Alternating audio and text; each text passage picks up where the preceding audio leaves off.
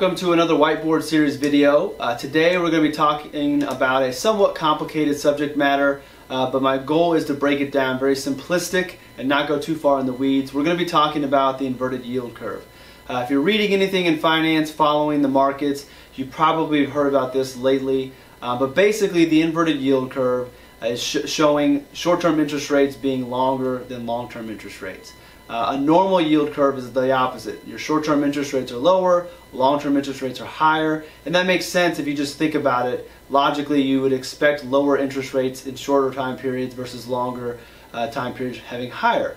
Why does the yield curve flip? Well, it's having to do with what interest rates are doing. Why are we concerned about it is more the big question. And of the last 9 recessions since 1955, an inverted yield curve has preceded the recession. So it's being used kind of as a predictive indicator. We've talked about this before. No one really knows what's going to happen in the markets, but we also use evidence to kind of support our beliefs. And 9 times in a row of seeing an inverted yield curve within 6 to 24 months, so call it somewhere around a year, we've experienced a recession. In the future, very shortly, we're going to do another Whiteboard series talking about recessions and whether or not every recession is the one that we have most recent in our mind of 2008. So I'm not talking about the inverted yield curve to create some panic, but I think you're going to hear about it. I want you to understand what it is. So we're going to do some editing today. We're going to draw it. But before I go to the drawing board and kind of show you the difference between the two, just a real quick summary again. An inverted yield curve is when you have your short-term interest rates. People are usually using treasuries, but you can think of CDs, any type of interest rates that it makes sense. Short-term interest rates are higher than your longer-term interest rates. And the reason that this is believed to be a negative sign is it's showing that investors have less confidence in the short-term economy, meaning they want higher interest rates to lock their money up in the short term, and they're willing to accept lower rates for the longer term because they have less concerns over the long period.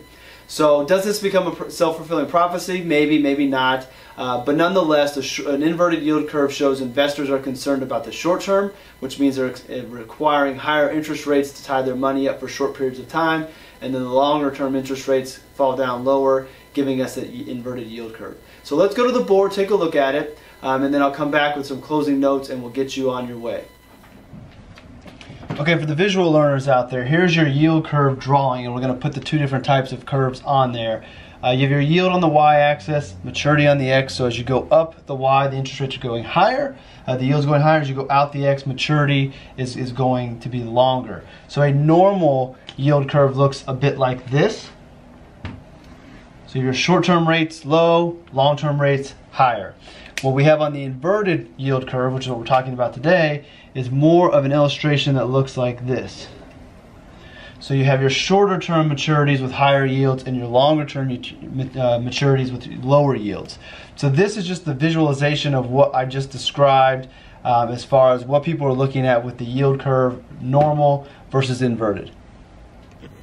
Well, I hope that drawing between the 2 yield curves, the normal and the inverted, makes sense. Hopefully it illustrated more about what the differences are, and now you have a better idea. But again, just in closing, I don't think you need to be concerned quite yet. The spreads between long-term and short-term might be closing, but then interest rates are kind of bouncing around.